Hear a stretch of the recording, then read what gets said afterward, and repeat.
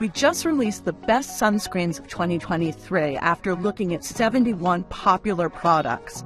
Now, nobody pays us for these reviews. We buy the sunscreens off the shelf just like consumers would, and that's how we test them. For lotions, one of our top-rated products was Coppertone Water Baby's SPF 50.